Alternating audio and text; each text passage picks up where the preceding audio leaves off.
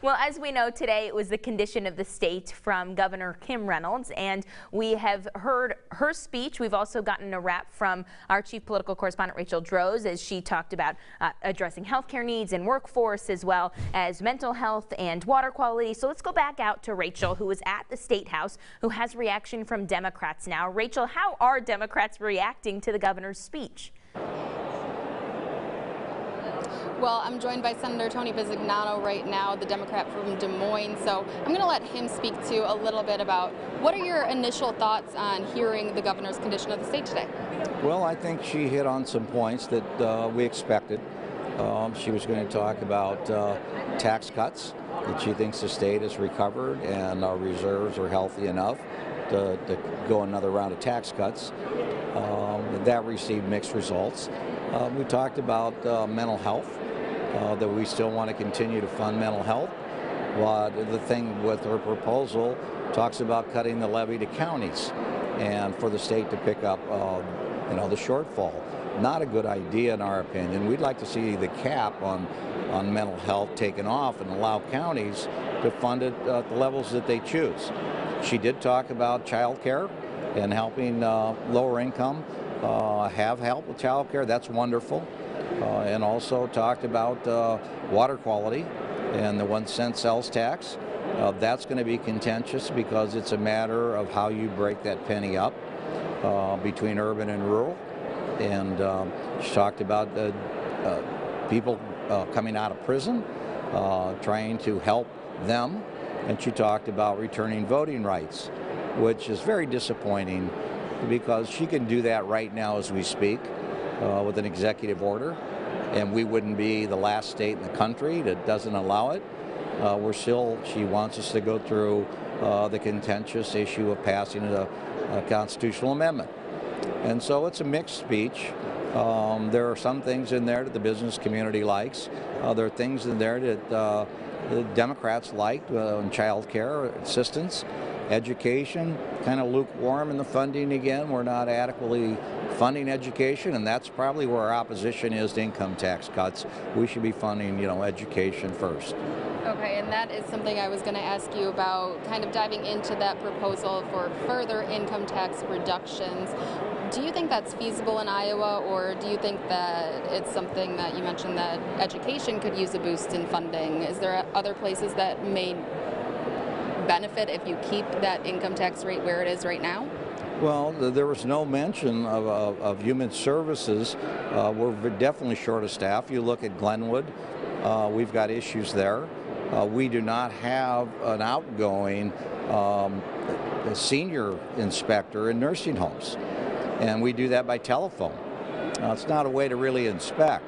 So there are a number of things we could do to protect the elderly, to protect children, to boost the environment, and to adequately fund education at all levels, whether it's K-12 or whether it's universities and private colleges. So to jump immediately back into a tax cut, which I'm sure proportionally will go to those at the top who don't need it, isn't a wise decision, I think, and I think many Democrats will feel. And now you said that one area that you do support and Democrats support is childcare. She talked about doubling the tax credit for childcare, taking it from, I think, $45,000 to $90,000. Do you think that what she laid out today, I know you haven't had time to kind of go line by line through her budget yet, but do you agree with the general gist of her plan? Do you think that there's something that Democrats are going to want more of? Well, I think we've hit a crossroads with Republicans on this. We've been pushing for child care assistance, knowing that it's keeping people out of the workforce. Now there's a crisis in Iowa of not enough workers. So it's really the business community who has come to the governor to say we need to do things to get people into the workforce. If we talked 10 years ago and we're talking about trying to help people coming out of prison and get them employed, that wouldn't be a top priority of the business community.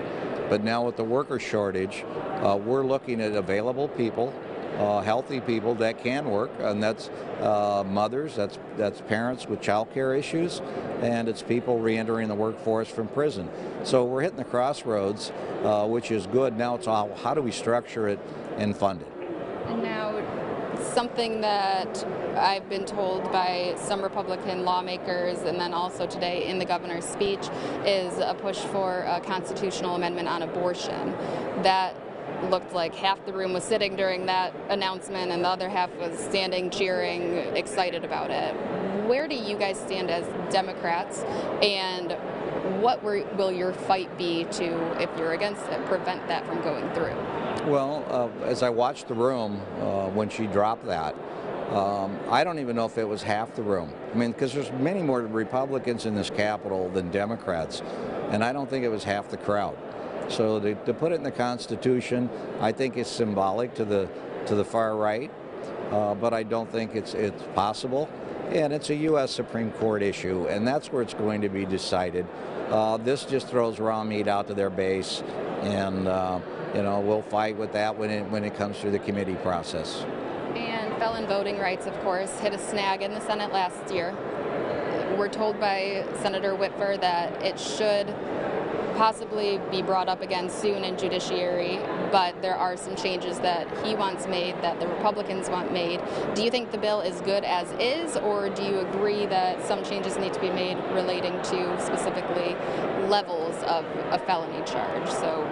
Well, the House sent out a very healthy vote, and when you get a healthy vote out of the House like that, you need to take a look at that. I understand there's probably some issues that some senators may have. If it went to the floor of the Senate, just brought out of committee, it would pass. It would probably pass by a wide margin. But there are some senators who really don't want it to pass, and so they're raising red flags on types of crime, of people they don't think should ever get their voting rights back. Some people raise the issue restitution must be paid, which is impossible for some felons coming out of prison when their restitution may have been set at $1 million. I think the House bill is adequate to pass and accomplish what we need to accomplish. And I'm being told to toss it back, but I am going to ask you one more question about something that wasn't mentioned in the speech. Cannabis, medical cannabis program was not brought up. That, of course, is something that she vetoed last year. You guys are going to try again, I'm told. Do you think that a consensus can be reached among Democrats, Republicans, the governor, the board, that we can get something through on medical cannabis? Well, we passed a good bill last year. It passed both chambers by a healthy margin. If we would have tried a veto override, I think that would have succeeded and we would have the law now. Since the Republicans chose not to try the veto override, we're going to go back, and I'm sure we're going to pass something else.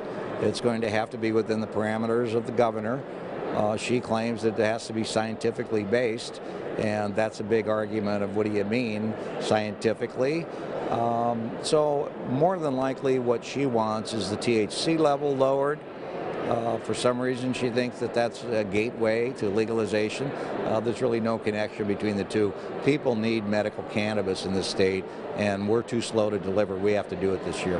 All right, Senator, thank you so much. I'm going to let you go and send it back to you at the studio, Sabrina. For now, live at the Capitol, Rachel Droz, Local 5 News. We are Iowa.